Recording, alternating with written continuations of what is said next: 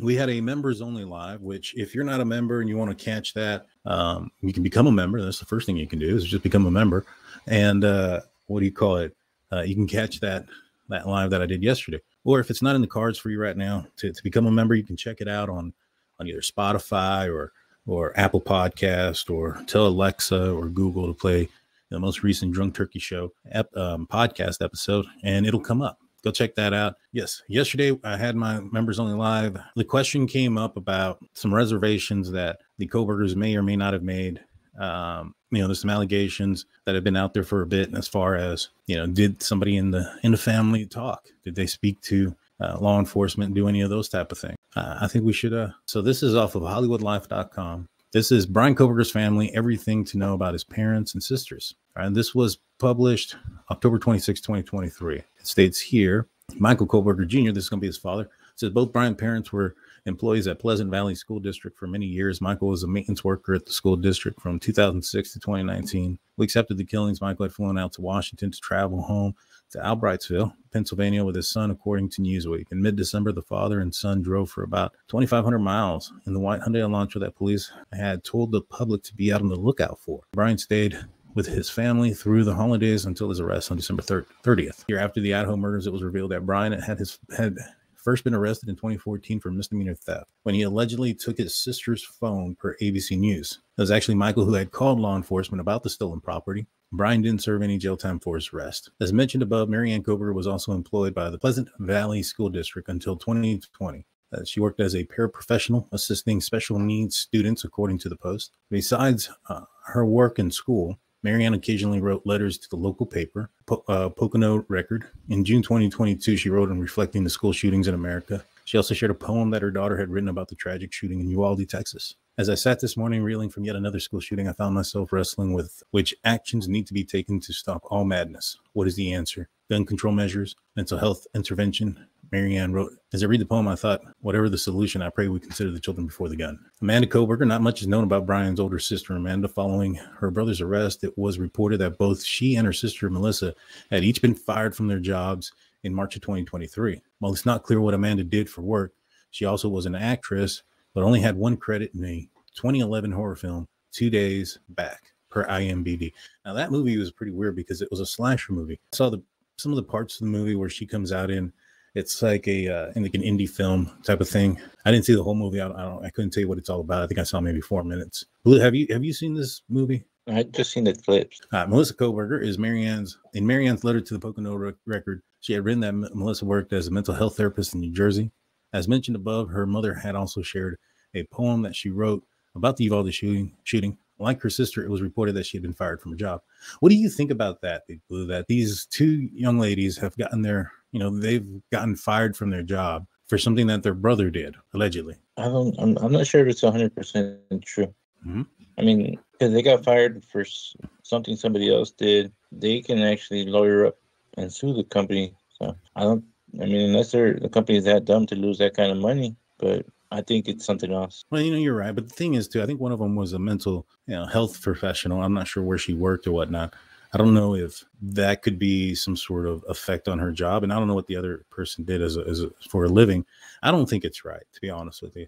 You can't control what somebody else does. Now, I know you're saying that you think it might be because of something else. But for both of them to get into some sort of trouble right after, their brother gets arrested and both of them to get fired, that's too much coincidence. It could have been they stopped attending work for a while because people trying to harass them at work. Oh, you're right there. Interviewers, and if you don't show up for work a certain amount of days, they'll fire you. Yeah, that can be true. But if you wanted to do, you talk to your boss like, hey, can I take vacation for a couple of weeks or leave of absence without pay? They have options. Yeah, they definitely do. I think that if they did get fired, they'd have a pretty good solid case for unemployment, because it's out of their control what somebody else does. In this article, there was one paragraph that I passed over, but I want to go back and read it. And this kind of goes along with what we're going to be talking about today, which is, who talked, if somebody talked, did someone talk? So in this paragraph, it says, following Bryan's arrest, his family released a statement via his public defender showing support for Bryan, while also expressing sympathy for the victim's family, per the New York Post. In quotations, it says, "We have fully cooperated with law enforcement agencies in an attempt to seek the truth and promote his presumption of innocence, rather than judge unknown facts and make erroneous assumptions. Now, a lot of folks took this statement as that they were backing Bryan Kohberger and they thought that he was innocent. After reading this right now, Blue, do you take that out of that sentence? No, I'm just saying that. Do you think that they think he's innocent based off of that sentence? Let me read it one more time. It says, we have fully cooperated with law enforcement agencies in an attempt to seek the truth and promote his presumption of innocence, rather than judge unknown facts and make erroneous assumptions. In a sense, they're going with innocence, but because they couldn't trust the facts. No, I don't think that at all, man. First and foremost, it says they fully cooperated, which means that, in my opinion, one of these persons talked, if not more than one, if not all, talked to law enforcement, referencing their time with Bryan Kohberger, what they saw, what they suspected, what they didn't suspect. You know what I'm saying? So if they fully cooperated with law enforcement agencies, then they spoke to police officers. And I think that's important to understand. This also says here, promote his presumption of innocence. And don't say his innocence. It says presumption, which is given to everybody, whether you're guilty or not guilty, or if you did it or didn't do it, until you've been, found guilty. There's the presumption of innocence. Now, I know that there's somebody in here saying that they're friends with the family and of the Kohbergers, and they know that they're backing them up 100%, this, that, and a third.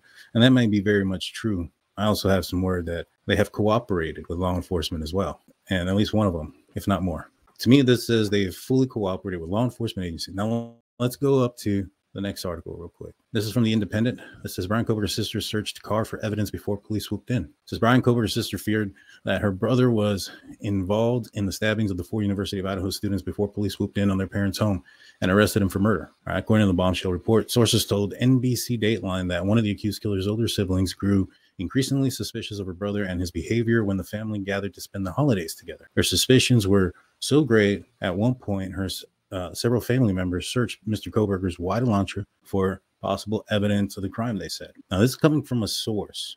Now, in the last article, it said that they fully cooperated with police, law enforcement agencies. So who do you think this source is, Big Blue? I want to say it could be, the sisters had a good friend or a boyfriend. Somebody they trusted that information. Nah, it's a cop, man. Whoever's coming out with this information is a Pennsylvania officer, and I'm not sure how the Idaho gag order would prevent a Pennsylvania officer from speaking on what Bryan Kohberger's family members may have said, whether it was in a written or verbal statement, or if it was something that was just spoken out loud during the chaos that was him getting arrested. Like, oh my God, we thought it was him. We even searched his car. You know what I mean? That could have been just something that they yelled out or said out loud versus something that they were trying to purposefully, put into that, in that direction. You know what I mean?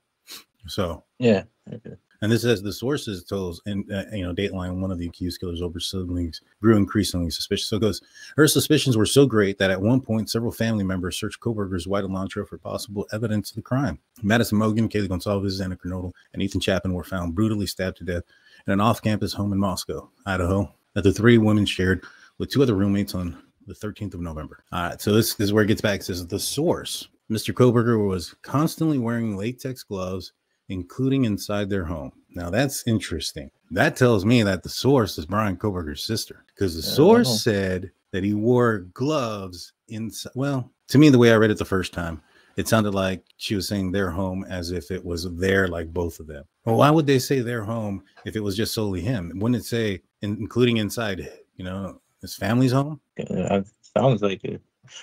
Maybe just the way they typed it, but the source said that Kohberger was constantly wearing latex gloves, including inside their own home. Their own home. It doesn't sound like somebody talking about Kohberger and his family home or his parents' home, or even if he lived there, his own home. Yeah, it sounds like it's somebody from inside the house. That's what it sounds like to me. One of his 2 older sisters began to wonder if he could have played a part in the murders. At one point, she raised concerns with her other family members. She loudly pointed out that at the time of the murders, her brother was just living just a few miles from the crime scene, and that he drove a white Elantra, the make and color of the vehicle at the center of the investigation, along with his bizarre tendency to wear latex gloves at the time. She believed that the family should consider that Mr. Kohberger might have killed 4 victims, the source said. So there's a lot of details that this source knows. You know what I'm saying? Yeah. There's a lot of details about, you know, she loudly pointed out at the time that her brother was living just a few miles away. Like, that's a interesting detail there. White Elantra only lived a few miles away. Along with his bizarre tendency to wear latex gloves at the time, she believed that the family should consider that Mr. Kohberger might have killed the 4 victims, the source said. So the latex gloves weren't something common. That's interesting. Now, he'd only been in Pullman, Washington for a handful of months, maybe 3 or 4. So this must have been something that he developed. Something? Yeah, I would say it doesn't say he would teach with gloves either. I don't think the neighbors say he would walk out with gloves on to throw his trash. But, you never know if they ever saw him. That's interesting. And I will say, I've heard some things. Like I said a few times when people have asked me, do you know things that maybe others don't? The answer is yes. This might be one of them. So let's continue. Mr. Kohberger's father allegedly defended his son and insisted he could have not been involved. But the concerns were clearly big enough for several of the family members to reportedly decide to search the 28-year-old's vehicle to look for possible evidence. Now, the big word here is reportedly. They reportedly decided to search the 28-year-old vehicle. So somebody reported that down. Source, police officers. By that point, police said Mr. Kohberger had already been spotted cleaning his car out with bleach. And so the family members didn't find anything of note, the source said.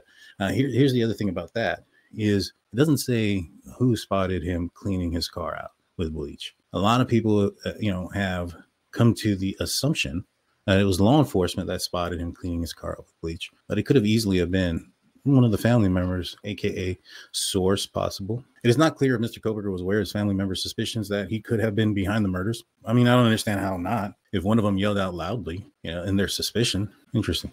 All right. Soon after that, in the early hours of the 30th of December, law enforcement descended on the family home and arrested him for the murders. At the time of the arrest, the source said Mr. Kohberger was wide awake, standing in the kitchen wearing latex gloves and putting his personal trash in plastic bags to take it out to the neighbor's trash can.